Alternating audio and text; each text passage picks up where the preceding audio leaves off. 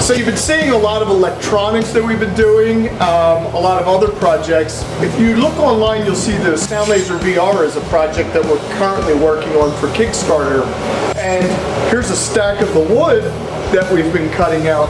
This was actually a long process to start making because it took a long time to find the right person to do it. And that person is Javier here. Javier has been programming this machine. This is a giant CNC router, just like the one we had in our previous videos. This is just a big industrial version. And we talked about that when you're going to start selling products, you really want to start looking for a machine that's going to be able to do parts quickly. And as you can see, this large industrial machine can do our Soundlazer VR parts really quickly. Javier, you've done a wonderful job, and thank you so much for being a part of Soundlazer VR, because we're excited and we hope we're going to sell a lot of these. And in the future, we're going to show you this machine running and us assembling these. But right now, we've been getting all the parts together, and this is where we're at, and we continue in the process. So you were saying it takes about 20 minutes to cut this out.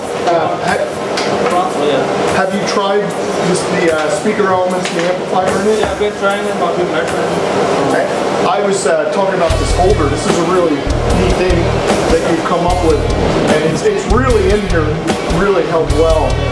And we need to hold the part in place because it moves obviously with the cutter, so he's made a jig here that he puts on the machine, and then it holds the part in place as he cuts the inside out. It's a really cool way of doing things. It looks really good. So he'll take one of these solid blocks that he's already pre-cut, he'll load it into this holder, this jig if you want to call it that, and then he'll cut the center pocket out so that this becomes this. So you can see the difference now. Just like the router that we have, Javier's been writing G-code, the G-code that controls this machine. If you look on the screen here, he's showing you, we can see the different tool paths that the machine's using. The nice thing about this industrial machine is it uses a tool changer, so he can have more than one size tool on the machine, and the robot will automatically switch the tool for him, so he doesn't have to stop or readjust anything, it just runs. And that's the difference between a small prototyping machine and an industrial machine like this that's designed to make a lot of parts quickly.